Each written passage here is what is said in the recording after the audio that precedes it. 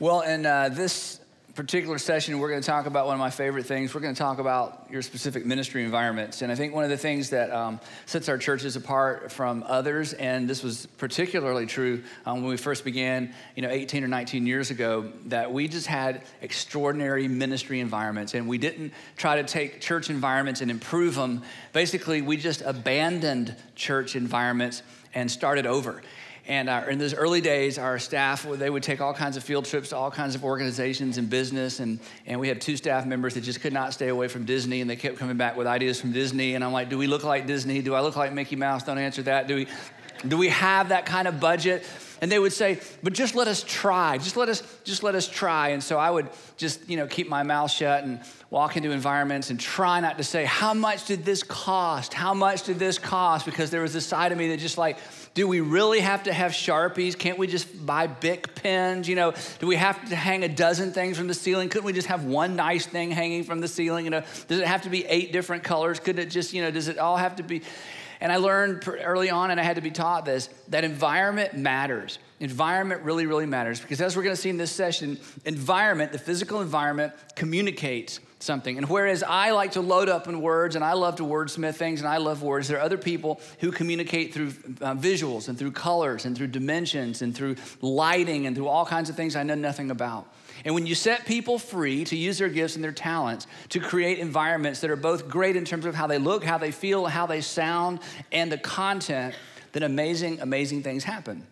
And it really is an overflow, we think, of the gifting of the Holy Spirit, that everybody has a spiritual gift. And when you set those gifts free to do creative things, amazing things happen, as many of you have already discovered in your ministry environment. So let's talk about this together. It's one of my favorite things to talk about, I think, because it's one of those things that we've seen God use in such an incredible and extraordinary way. So if you have your workbooks with you, we're in session 3. And I just want to read this introductory paragraph that's in your notes to you, because it's going to kind of set the tone for where we're going to go for the next few minutes. It says this in your notes. It says, everyone involved in your ministry, from staff to volunteers, is measuring the quality and success of your environments against something, including how quality and success are defined. So what that means is every single person that comes to your church or to any of your ministry environments every weekend, they're measuring, they're deciding, was that success or was it not a success? And they're determining whether or not it was a success based on their definition of success. Now, you may never do a formal evaluation, but you know this, don't you? Everything you do is being evaluated. I tell pastors all the time, look, everybody there is evaluating your sermon. You might as well listen to some of them. And, guys say sometimes, well, I don't like people to tell me how to change things. And I don't like to hear it. I don't like to watch it. I don't like to listen to myself. And I don't like the way my voice sounds. I said, well, you know what? It's all being evaluated anyway. You're just not learning anything from the evaluations. So inviting evaluation is an important thing. It's the only way to get better. Continuing on. As a leader, it is your responsibility to determine what success looks and feels like in each of your ministry environments. Now, this takes some time. That's why we don't do it. As a leader, it's your responsibility to determine what is success. What is success for children's ministry? That no one gets hurt? I mean, is that it? No one got hurt? Is success every parent got their kid back? Is that it? We don't care what happens, what they learn, what they eat, what it smells like. Every parent got their kid back. I don't know. You do, but the thing is, you have to define success for every ministry environment and then communicate that. Once you've clarified the when, now I want you to underline that or circle that in your notes, because that's a big phrase for what we do.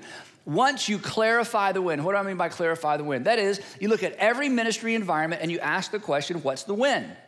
What's the win? Not what's the goal, that's different. Not again, did anybody get hurt, but what's the win? On our very best day, if we got it exactly right, if we did exactly what we came here to do, what is the win? And for every ministry environment, the win is 1 or 2 sentences, not paragraphs, because nobody's going to remember a paragraph.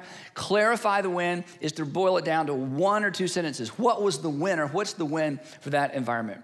Once you've clarified the win, it is imperative that you train your staff and volunteers to execute with your definition of success in mind. The clearer you are about what success is, the better they will perform and the less frustrated you are going to be.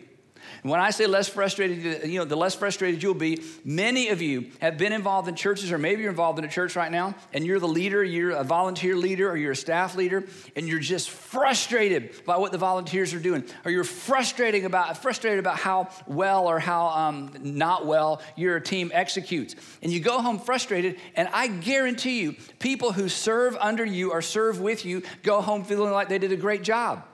And they go home going, it was a great day. And you're going home going, it was a terrible day. And they're like, we had a fantastic time in Upstreet, or we had a fantastic time in Sunday school. And you're going home going, oh, that was a disaster. I hope nobody even remembers what happened. Because as long as you're evaluating success differently, you can have a group of people that think they're making an A, and you're going home thinking they're making a C, and you're frustrated. And the way to resolve that is to clarify the win, define success in such a way that everybody understands it and that everybody can work toward it in the end. Now, one of the things that we get a little pushback on, I won't spend too much time on this because I think if you're here, you already drank the Kool-Aid, so I don't have to convince you of this, okay? But one of the things that happens sometimes when I talk to church leaders in general about this content and we talk about creating environments, I get pushback that says, well, Andy, that's because you're trying to be attractional. You're an attractional model. You're always just trying to get more people and just get more people. We're not that kind of church. You're just attractional. And I say, yes, we are. I mean, yes. We want to attract as many people as possible. And by the way, if you bought chairs for your auditorium, you should put butts in them. That's why you bought them. If you have empty seats and you don't have people in those seats, you have a problem. And you can be critical of us because we're attractional. Why did you buy those chairs? Why do you have classrooms? I mean, if you create space, don't you want the space to be full of people? So never, ever make any kind of apology about being attractional. Read the Gospels. Everywhere Jesus went, there was a crowd. There was a crowd. Read the book of Mark. It's the shortest gospel. And just mark every time you see the word crowd. Everywhere he went, there was a crowd. Now, if I could do miracles to attract a crowd, I would. The best I can do is hire a band, okay? If I could feed, people with 5 loaves and, a few fish, if I could touch people and heal them, if I could make blind people see, I would do that. And you know what? If I could heal at will like Jesus, I would have a crowd, and so would you, no matter whether you could sing or speak or no matter what you look like. If you could heal at will, you would have a crowd. I can't do that. Neither can you. So we have to come up with other things. And I'm not apologetic, and I don't think you should be either, about working hard and organizing around how do we get more people to experience the environments we create, and how do we get more people to hear the message that we have, because we think our message is the most important message in the world. And I believe that most of you, maybe all of you, are creating extraordinary environments for kids, extraordinary environments for high school and middle school students, and that they need to participate and benefit from your environment. So we just don't make apologies. Some people say, well, you're just too consumer-oriented. I'm like, well, we are consumer-oriented. And by the way, if you have an air conditioning in your building, you're bowing to the consumerism. If you have doors and windows, you're bowing to consumerism. I mean, humans are consumers. What did Jesus do? He gave them food to consume, and he gave them health to consume, because people are consumers. And leveraging the consumer mindset in order to present the gospel, that's not a problem. That's what Jesus did. You don't ever have to apologize for that. So anything we can do to get people to hear what we have to say, short of sin, we'll do it. Anything we can do to draw a crowd to hear of students or children to hear what we have to say and what Jesus has to say through us, we will absolutely do it. So yes, we're very attractional, or we try to be attractional. And besides that, what's the opposite of attractional? Not attractional. That's easy. Do you know how much effort it takes not to be attractional? Just visit most churches. That's why there's nobody there. That's why you can shoot a cannon through their auditorium and all you hit was the pastor and maybe his family. They're just kind of scattered around and they sit in the back. They're not attracting anybody. And here's the thing, they're not worried about not attracting anybody. The only thing that makes the average church worry, it's not that they're not baptizing anybody. They don't worry that there's no children. They don't worry that they have 5 kids in the youth group. The only thing that makes the average church worry is when the money starts running out. And when the money starts running out, then they get real concerned about, we need to reach young families. But the issue isn't young families. The issue is the money starts running out. So you're not going to be that church, and we're not going to be that church, so we're just going to be attractional. And you know what? If you attract people, and if you present the gospel, and if you do fantastic ministry, you're going to have the money that you need. Because here's what we've learned. Non-Christians and new Christians oftentimes outgive the old Christians. The largest gift we ever got up until about 5 or 6 years ago was from a brand new Christian. And he gave us a big gift. And we were all shocked. And he said, I have some catching up to do. And I said, do you have any friends? No, I didn't say that. I didn't say that. But it might have crossed my mind. Okay. The other thing, and I got to move on. The other thing about this whole attractional thing is here's what Paul taught us.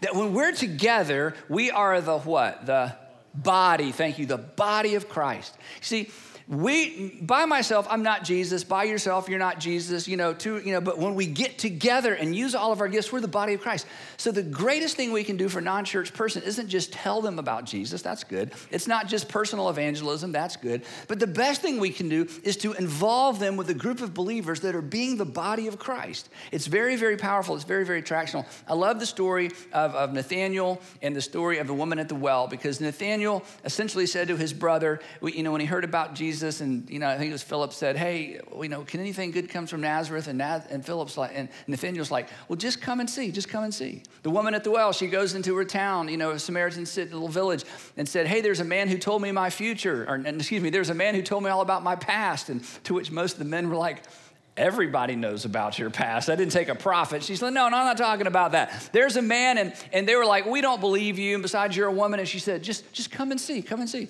If I can just get you in the presence of this guy, you're going to be convinced. And we believe that when we get together, we are as close we're as close to being with Jesus as you can be this side of death. We want people to come and see. So we don't mind trying to be attractional. We don't mind inviting people. And we don't mind working hard to create environments that reflect excellence and reflect the greatness of God and reflect the gifts that God has given us working in tandem together. So what we did is we did what I just told you in the introduction you need to do. We sat down and asked the question, okay, what's success? What is the win? And so in Deep and Wide, at the end of Deep and Wide, we list all of our wins for all of our ministry, various ministry, so you can get an illustration of that. But then we stepped way back and we said, you know what?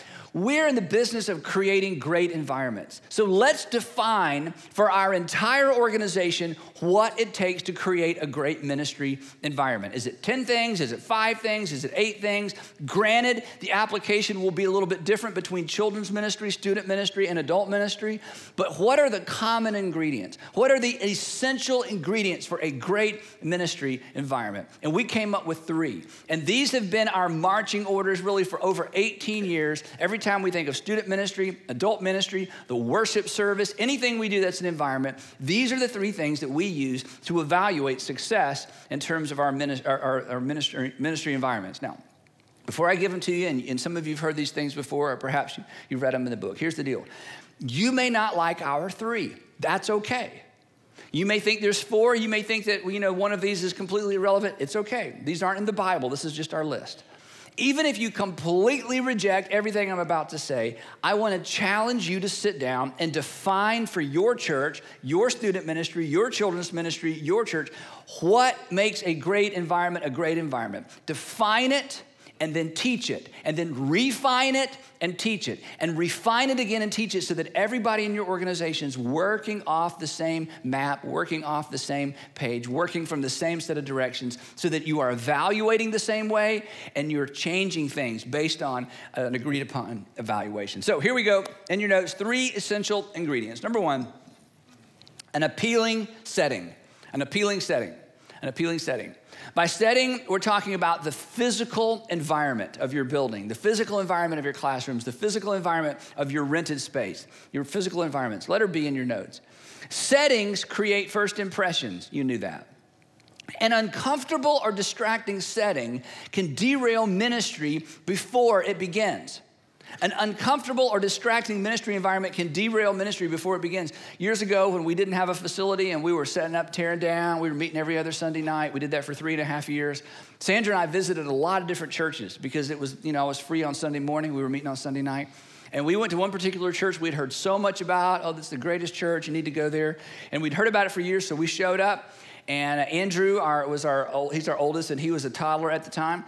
And we came to check in where you check in the kids, and we showed up, and there was one guy back there in a completely empty classroom, And came up to the door, and honestly, I thought he was a little bit creepy looking, and I'm being judgmental, but when you're a parent, let's face it, you judge everybody who's about to touch or talk to your kids, don't you? If you don't, you're not a real parent. That's right.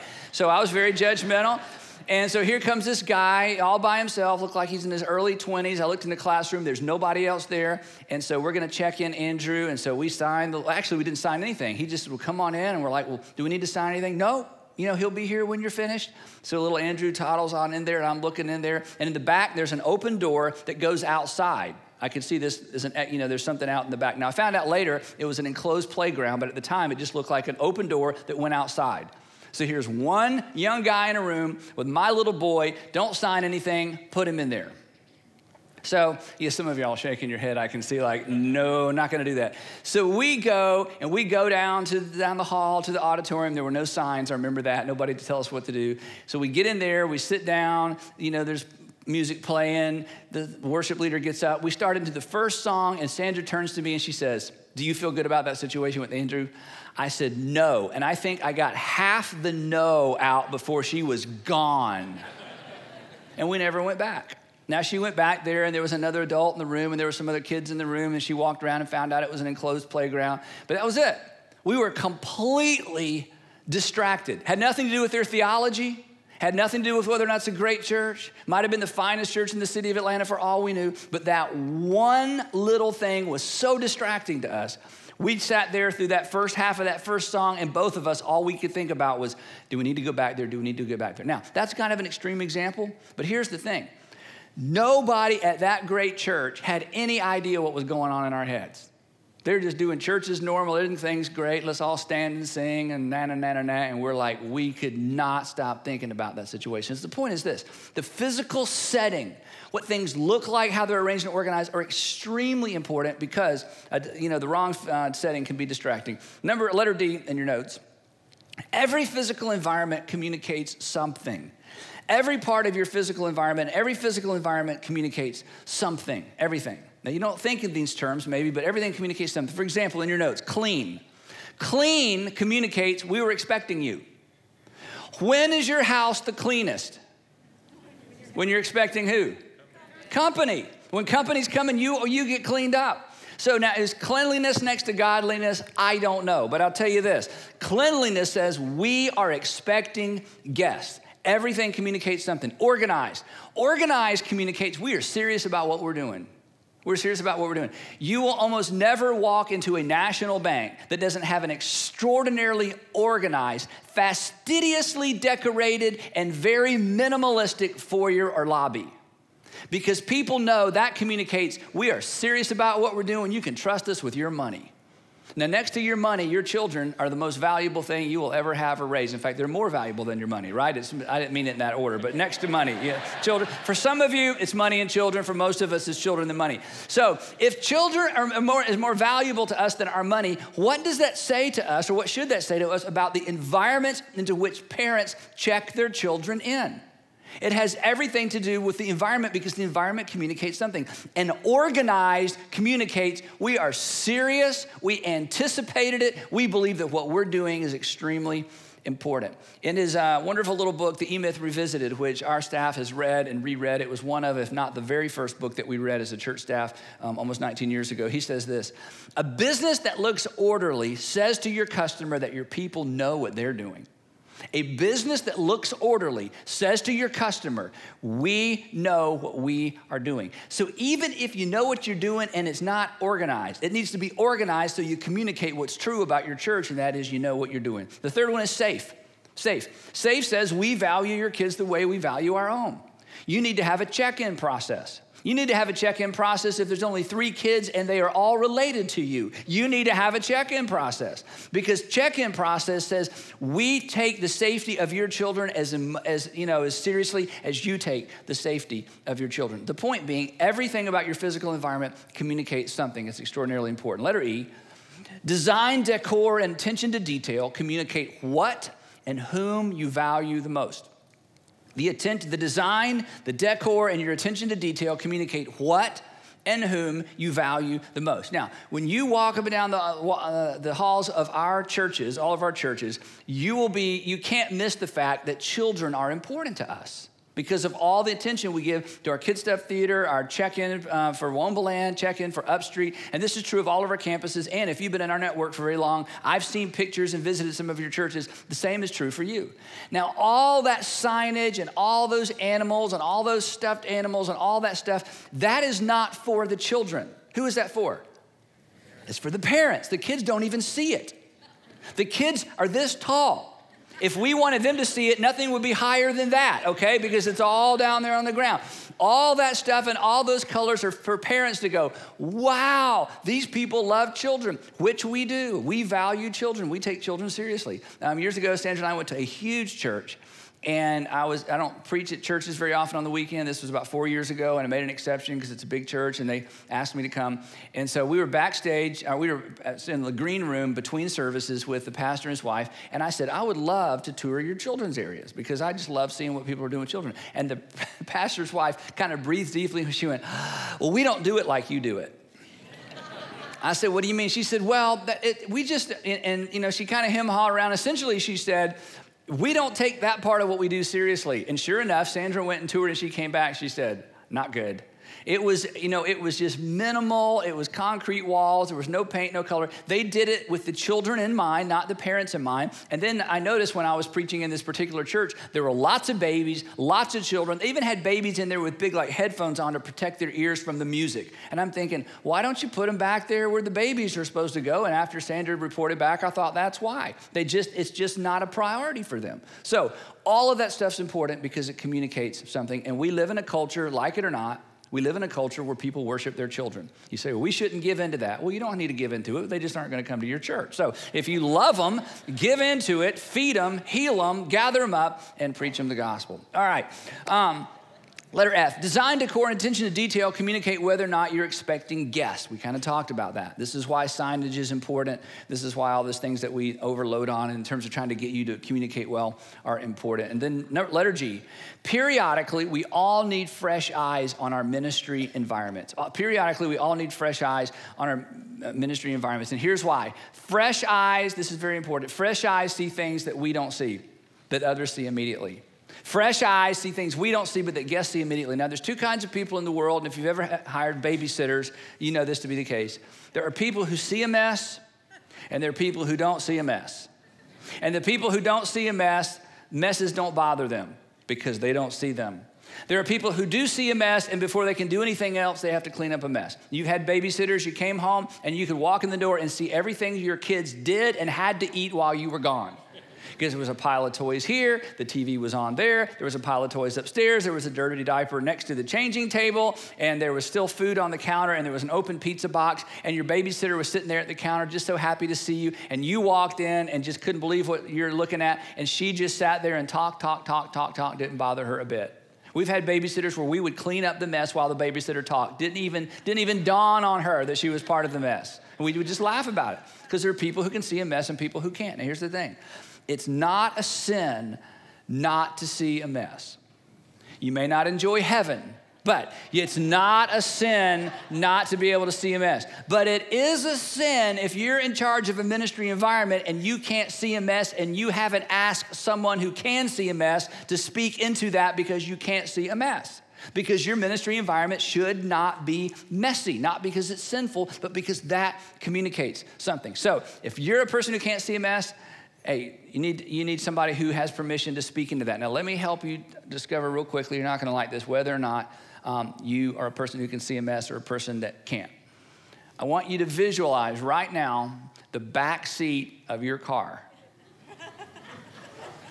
And if you were to give me a ride and I was going to sit in the back seat and you'd have to say, excuse me, while you reach back there, and there were paper cups and some coffee cups and some Chick-fil-A stuff and some McDonald's stuff that somebody else put in there. You don't eat McDonald's.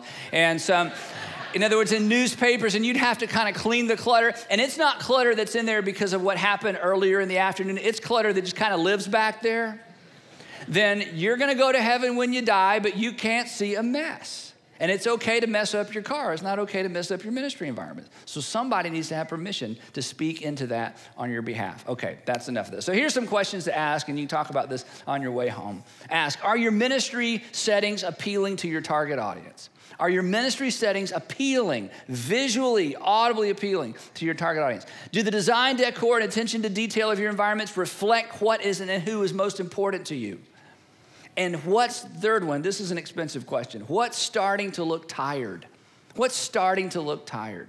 We have that question. That's one of the reasons we're doing construction out here in the front. Every once in a while, we just realize, you know what? We're accustomed to this. This doesn't bother us. But if we were new here, if we brought fresh eyes into this hallway, into this ministry environment, to this building, it's starting to look tired. If you care about reaching people, if you care about guests, you've got to ask that question, even though sometimes the answer is a little bit expensive. Okay, that was number one. Second essential ingredient, an engaging presentation.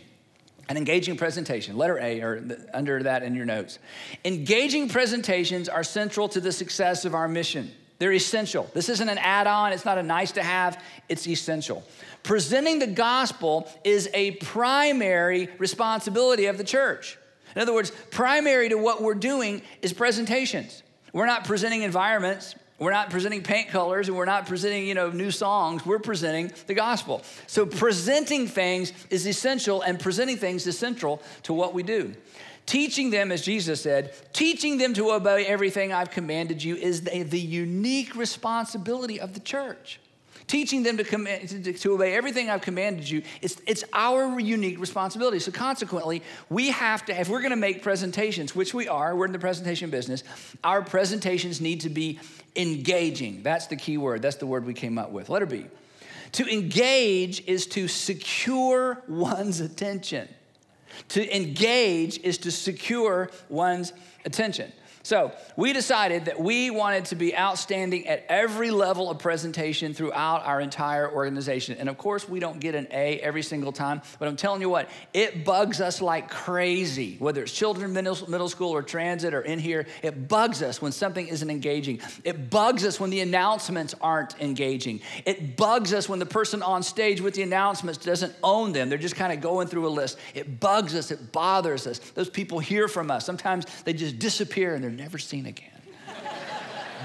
They get one shot, one strike in your eye. I mean, we can just be crazy about the importance of presentations because presentation needs to be engaging. I don't think this is in your notes. That's not in your notes, but here's something important. People quit attending churches not because they disagree, but because they're disengaged. That's why people leave churches. People don't leave churches because they disagree with the theology. I mean, that happens occasionally, but they just go to a different church. The reason that the millennials are dropping out of church, it's not that they disagree with the theology necessarily. They're just disengaged. And the reason they're disengaged is because they're not engaged. And the reason they're not engaged is because the presentations were not engaging. So in order to grow a church, in order to build a church, in order to impact a community, we've got to be crazy about engaging presentations. Generally speaking, this is in your notes, back to your notes. Generally speaking, it's the presentation that makes information interesting. Now, this is so extremely important, okay? When you go to a restaurant, if you think about your favorite restaurant, you always order probably beef, chicken, or fish. It's not your favorite restaurant because they're the only one in town with alligator. You don't quit going to restaurants that only serve chicken, beef, or fish in order to go find a restaurant that serves exotic meats. The thing that makes your favorite restaurant isn't that they serve something other than those three things. It's how it's prepared. It's the presentation. I mean, there are great hamburgers and there are, I wish I'd ordered something else hamburgers. There are great steaks and there are, you know what, I don't know where they get their meat, but I'm not going back there. There are great presentations of fish, and then there's that was just so fishy I could hardly eat it. It's not what's preserved, it's not what's cooked, it's the presentation, it's the preparation. And the same is true when it comes to what we do. Here's the deal, we're a bit limited.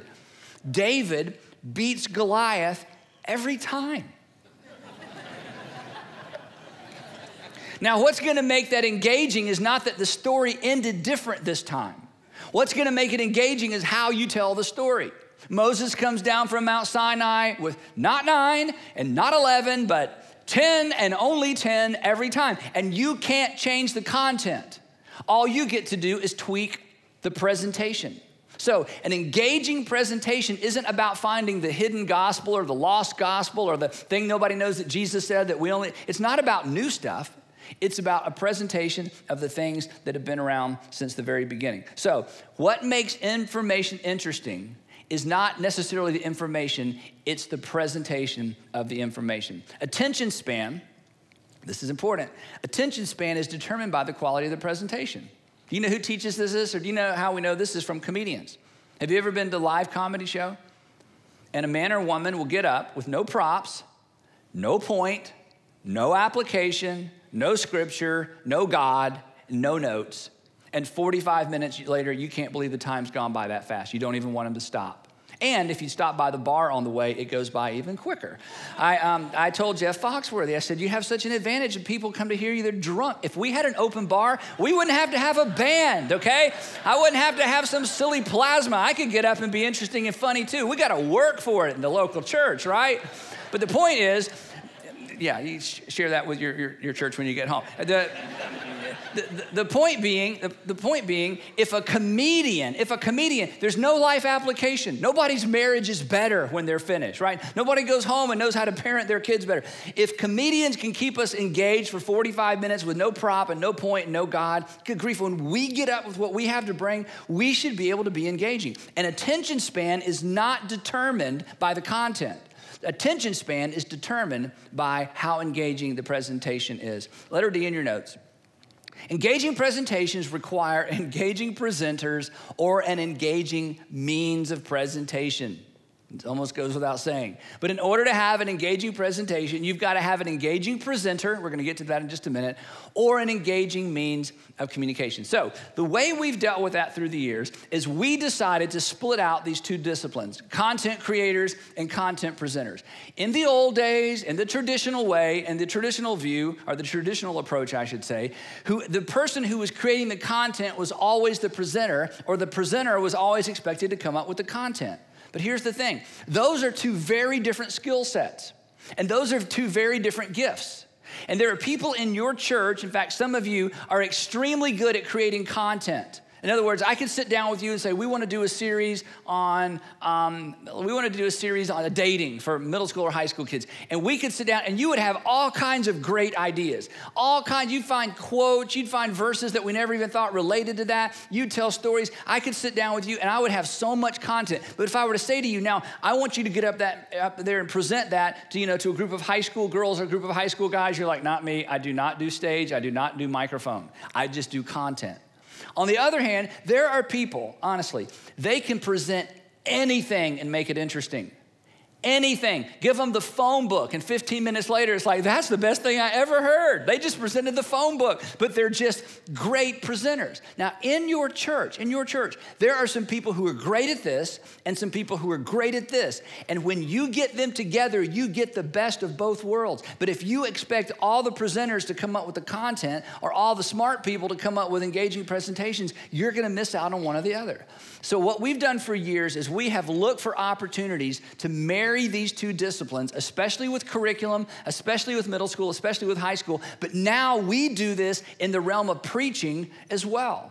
Like there's a lot of guys that do what I do that'll sit down with a group of people and brainstorm through topics and brainstorm through content. Why? Because I'm a good presenter, but I'm not necessarily the best content creator, especially on certain subjects. We've done this with our pastors, our lead pastors. Again, we do this with curriculum. We do this for camps. We do this for a series that we're going to do for middle school or high school. You bring in the people, mine them for the content, and then you ask the question, who's the best person in our organization to present this content? And here's what we've learned. Here's what some of you are learning, and here's what hopefully all of you will take away.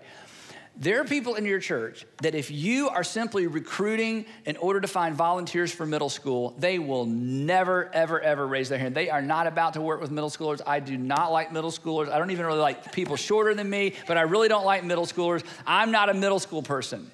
But come to find out, they are an extraordinary content presenter.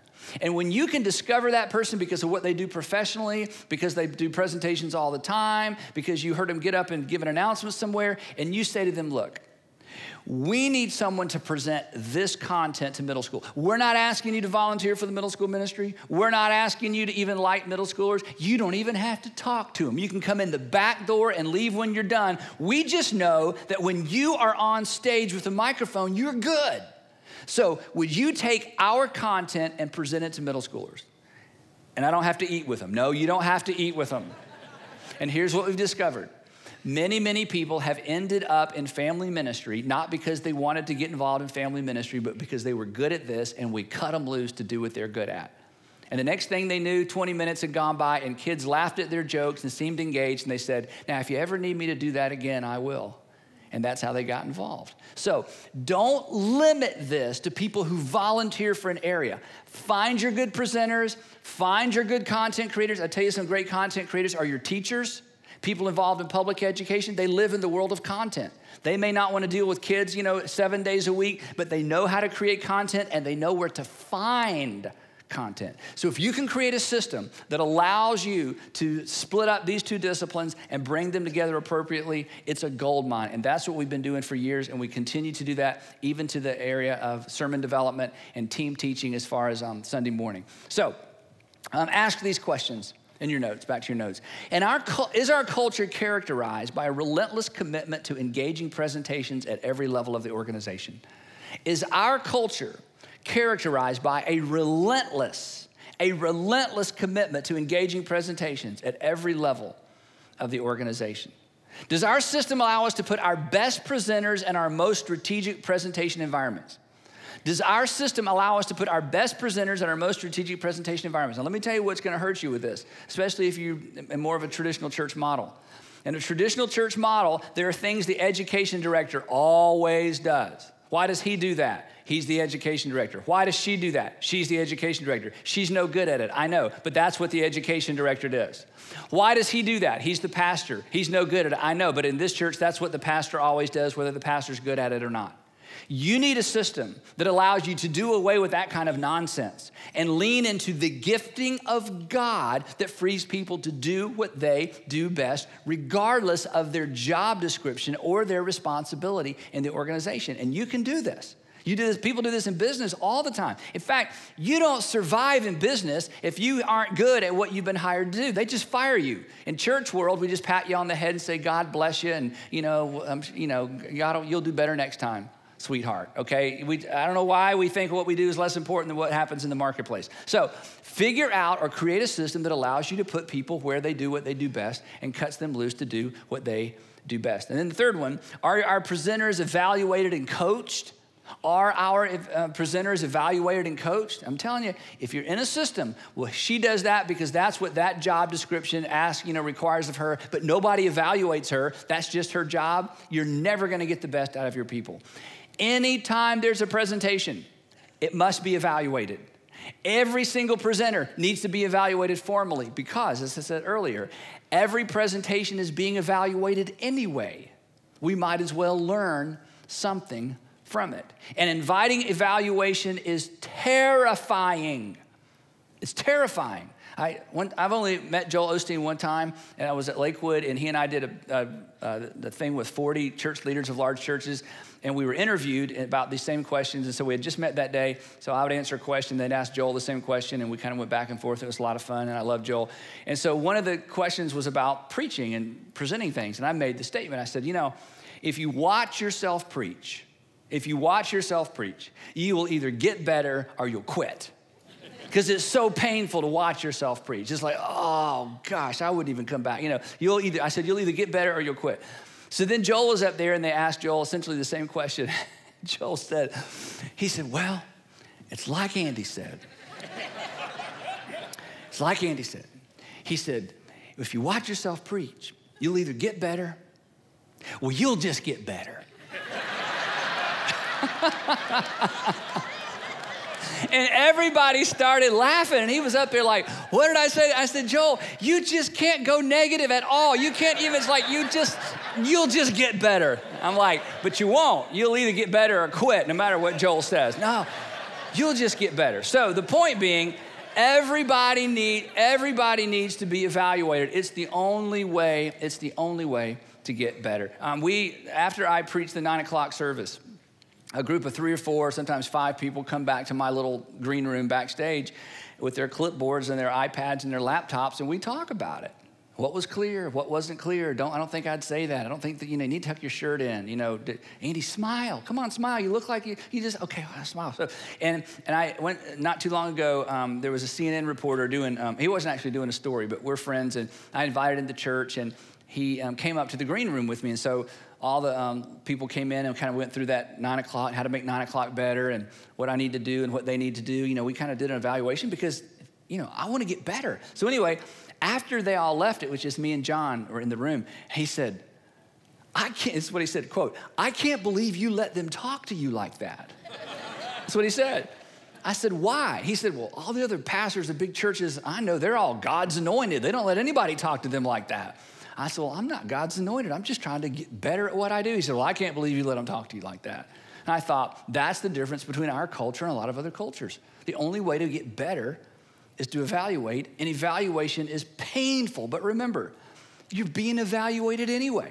You might as well learn something from it. Last one, does our system create opportunities for our best content creators to partner with our best presenters? I got to move on. Another couple stories, but we'll just move on. All right, number 3, helpful content. Helpful content. You got to have an appealing setting, you got to have engaging presentations, and you have to have helpful content. We're not talking about true. We're assuming it's true. We need for it to be helpful. By helpful, we mean useful. Is it useful? Is there anything to do with this? I know it's true. Jesus said, Paul said, I know Peter said, James said, the book of Genesis teaches, okay, we believe it's true, but is it helpful? Jesus said in the Sermon on the Mount that it's the people who do what I say. They're like the man who built his house upon the rock, and it's the people that don't do what I say. They're like the people who built their house on the sand. The significance of what he said being everybody in the audience heard what I had to say. It's only the people that do something with what I just said that will make a difference. Listening doesn't make any difference. Doing is what makes all the difference, which means every time we get up and present, there needs to be something we can do. Because doing is what makes the difference. And when you obey, your faith intersects with God's faithfulness and your faith grows. Letter B, helpful content is content that directly addresses thinking and living.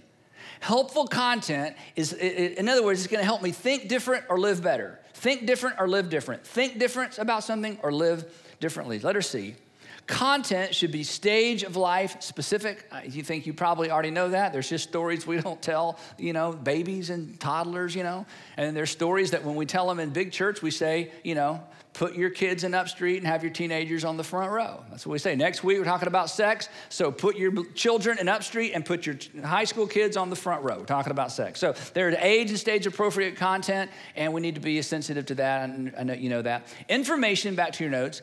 Information that does not address a felt need is perceived as irrelevant.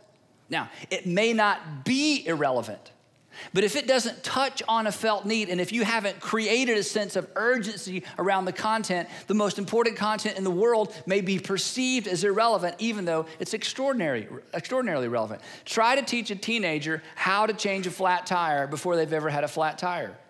Is it important? Yes. Is it relevant? Yes. It's perceived as a complete waste of time. Mom, I don't need to know how to do this.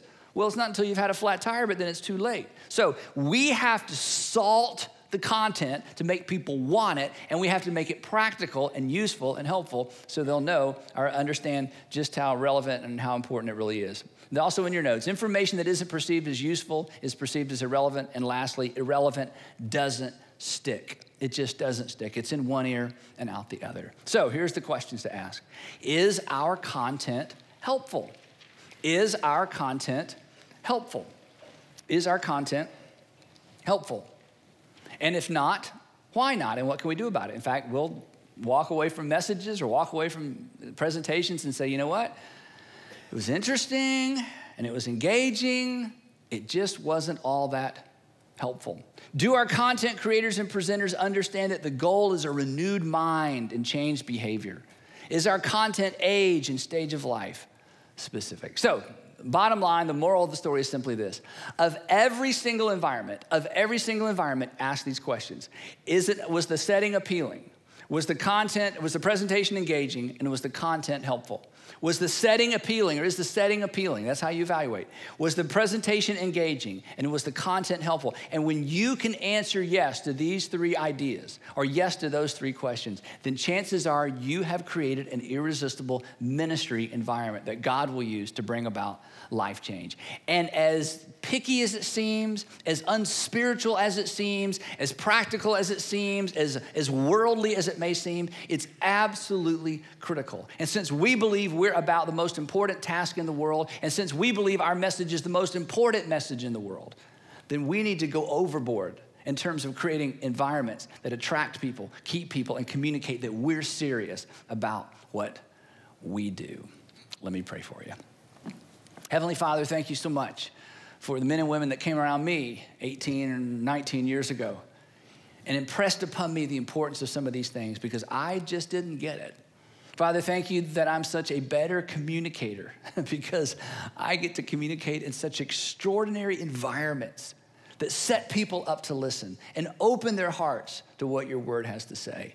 So, Father, as we think about our buildings, as we think about our facilities, as we think about setup and tear down, as we think about what's next, would you please give us the humility to listen to the people around us who are better at this than we are, and give us the creativity we need to marry those content creators with the content presenters that can attract and keep people's attention?